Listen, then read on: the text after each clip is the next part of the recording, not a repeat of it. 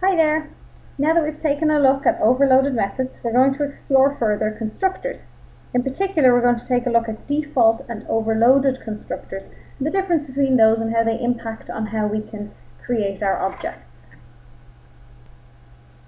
Constructors are not a new idea to us.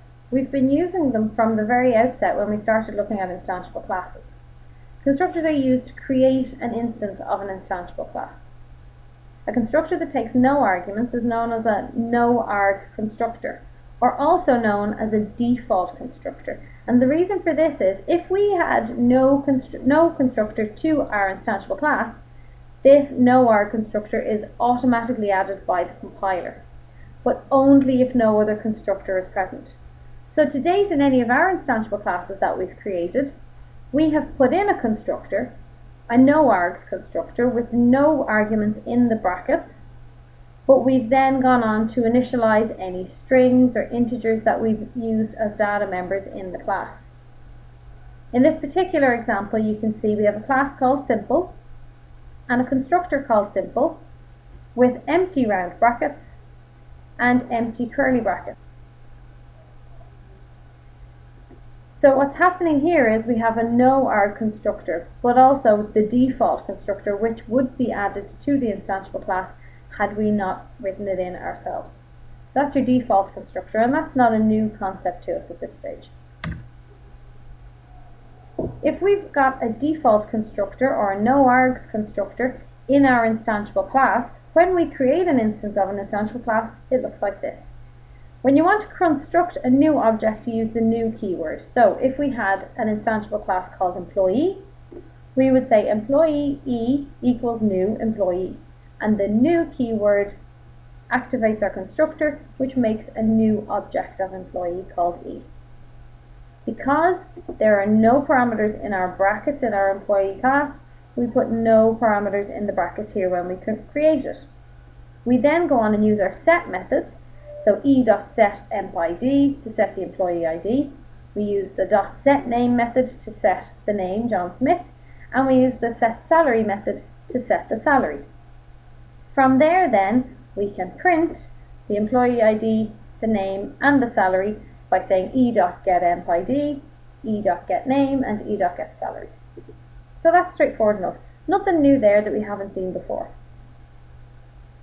Overloaded constructors, however, can replace the no-argument constructor, where we can actually set all of the values of the data members. So in this example here, we have our class employee, and it has three data members: string name, int empid, and double salary.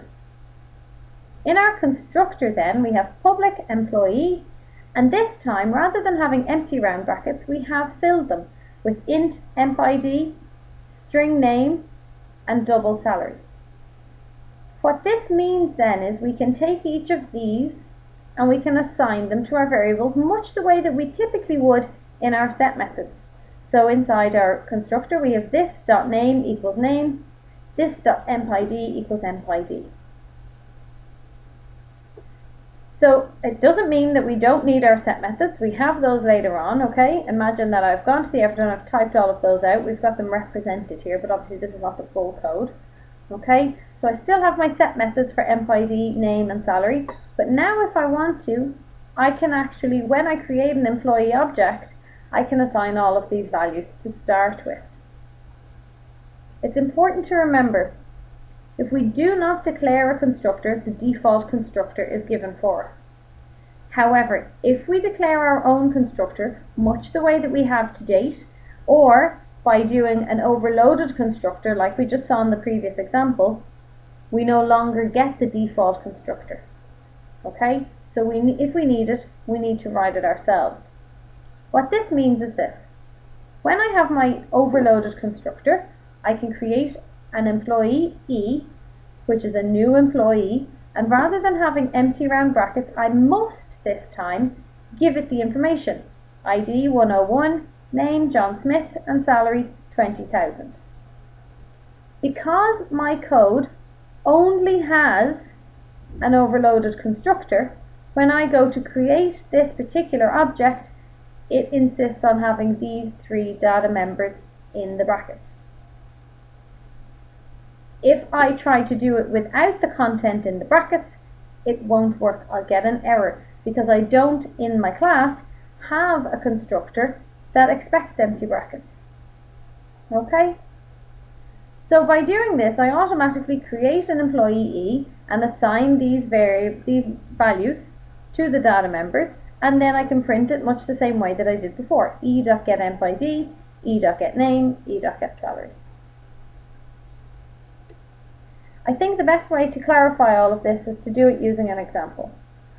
So if we take the example to develop an application to store the details of a particular assessment for a module, where all assessments have a name, a type, and a weighting.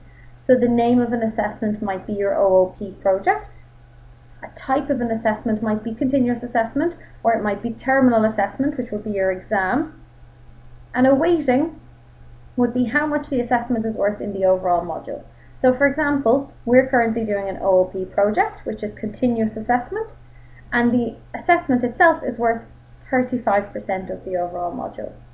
So let's switch over to NetBeans and take a look at how this is done. Okay, here I am in NetBeans, and what I'm going to do first is I'm going to open a new project. To do that, we do File, New Project. We want a Java application, and we're going to name this, I'm just going to call it Constructors. Okay? I want to browse. This is really important when you're creating a new project in NetBeans. I want to browse to where I'm going to store it so that it doesn't get saved in the default folder, which I'm unlikely to find later when I'm looking for it. So I'm going to go into my video examples folder.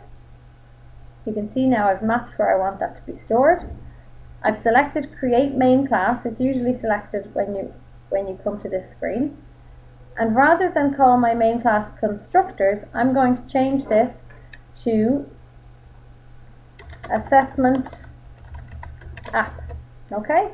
Because usually I would use app in the name of my main class. Be careful now not to delete the first constructors dot, okay? Because that's important in the mapping of your main class. Leave that there, it's just what comes after the dot that we change. Then I click finish.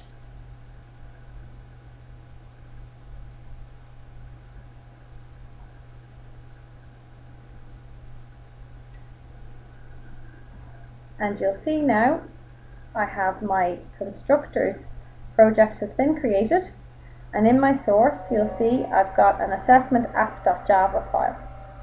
That has given me my main class, which we'll come to later. But first off, we need to add a new class now for our instantiable class. So we select our package, right click, new Java class, and this is going to be called assessment because we're making our assessment object. And simply click finish. Everything else can remain the way it is. And now I've got this new class called assessment. Obviously up the top you will add your details for your author should already be assigned. Add your date and your name of your class. I'm going to skip over that for now and jump straight in. So our problem asked us to create an application that would accept the name of an assessment, the type of an assessment, and the weighting of an assessment from the user. So I'm going to need 3 data members. My data members in my instantiable class, remember, are private. So private int we're not dealing with employee IDs anymore, we're dealing with names. So private string name, private string type, and private int weighting. Okay, then I come to my constructor. Now typically the constructor that we would add here would be public assessment,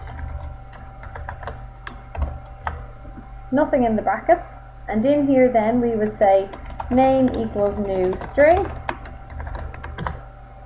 type equals new string, and weighting equals 0. Okay, and that's a perfectly fine no args constructor. It's called a no args constructor because there are no arguments inside the round brackets here, which are highlighted in yellow. Okay, We can go on then and add our setters and getters by using the insert code function in NetBeans. And I'll go to, in this instance, we want setters and getters for everything because I want to be able to set the name, the type and the weighting, and I also want to be able to get them so that I can print them. So I'm going to do setters and getters, select everything, generate, and there we get name, get type, set type, get weighting, set weighting. Okay, now traditionally we would have done all of our setters, our compute method if there was any, and all of our getters, but in this instance the order is slightly different. It doesn't really matter because they're methods, so the order of the methods isn't an issue. What this enables us to do now is to go to our app class, and in our app class again we would add our comment at the top of the class, okay, but I'll leave that for you to do yourself. And in here then we would create a new instance of assessment, so assessment A equals new assessment, uppercase A there, nothing in the brackets because my constructor in my instantiable class is not expecting anything in the brackets. Then I have to go and I have to say a.setName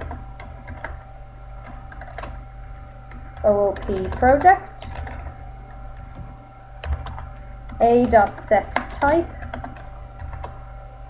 again it's a string, continuous assessment,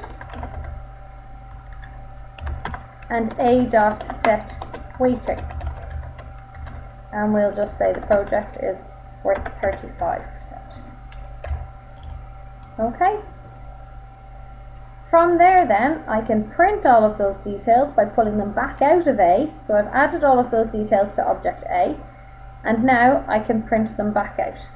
System.out.println assessment name plus a.get name, and then system.out.println assessment type plus a.get type, and system.out.println assessment weighting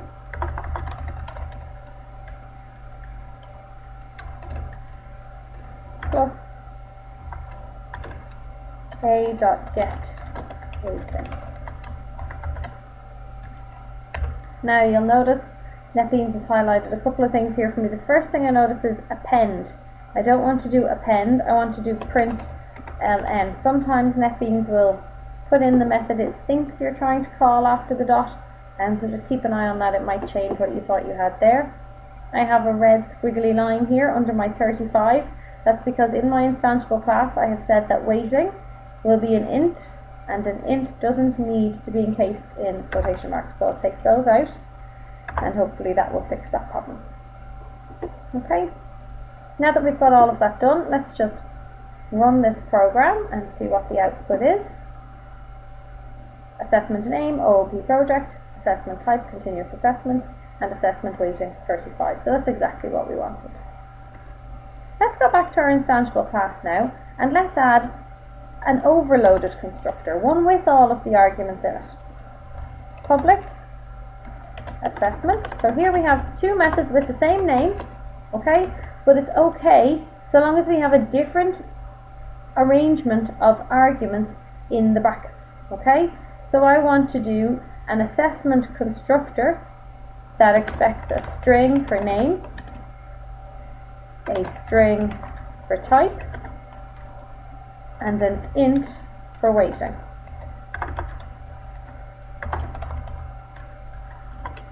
Okay, in here then we'll say this dot name equals name, this dot type equals type,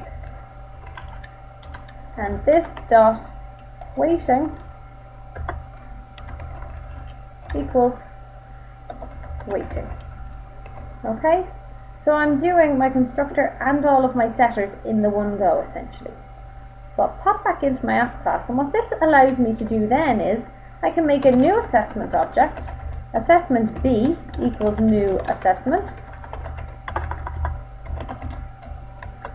Okay, but this time, rather than put nothing in the brackets, I'm going to say OOP exam followed by terminal assessment followed by 50. Okay, all separated by commas in the same way that they were when we wrote the constructor. What that allows me to do then is essentially everything that I did here when I printed all of that. So I'm going to copy, not that I encourage copying and pasting your code, you need to remember it, but I'm just going to copy all of this for speed. System.out.println, and rather than do a.getName, I'm going to do b.getName, b.getType, and b.getWeighting. Now when we run this program, in our output window at the bottom, you'll see we have the OOP project, the continuous assessment, we're at 35%, and then directly below that, OOP exam, terminal assessment, weighting 50. So depending on what we're trying to do, really we've saved ourselves a few lines of code there. We have the same thing in 4 lines as previously we had in 7. So you can save yourself a little bit of effort. Now, this would not be possible if we didn't have the overloaded constructor in the instantiable class. Nor would this be possible if we didn't have the noargs constructor. So if I go back to my instantiable class and I now comment out this noargs constructor just so I can show you what might happen. We've commented this out now, so for all intents and purposes Java thinks this method doesn't exist. When we go back to our app class and we try to create an assessment object with no arguments in the constructor, in the brackets, we'll see we get this error. Constructor assessment and class assessment cannot be applied to given types. So it's telling me, and it says here, actual and formal argument lists differ in length. So I'm giving no list of arguments here, but the only constructor that's here in the instantiable class has an argument list. Okay? And it's very important that you remember the order of these arguments and the number of arguments matters. I can have any number of constructors in this instantiable class so long as the number and the order of arguments differs. So if I wanted, I could leave out type, or I could do weighting name type or type weighting name. What you need to remember then is because I've done name, then type, then weighting here, in my app class when I created it I had to do name, type and weighting. Had I done these in an other order, it wouldn't have worked so well. Let's see that happen. Let's take the 50 and put it first. So I'm sending in the weighting, followed by the name, followed by the type, which is the same number of arguments, even the same arguments, but in a different order. And immediately I get an error here. Okay, and it's the same one. Similar to the last time, actual argument int cannot be converted to string by method invocation. So it's saying you're giving me the wrong arguments at the wrong time. I'm giving an int when what it expects to be first is a string. So you need to be mindful of that. Your arguments here for your overloaded constructor must match the way that they're listed in the overloaded constructor in the instantiable class. So if I go back to my instantiable class now and I take out these comments, you'll see that that error goes from the app class straight away, and it will allow me to do that. So there you have it. Overloaded constructors, default constructors, no arg constructors.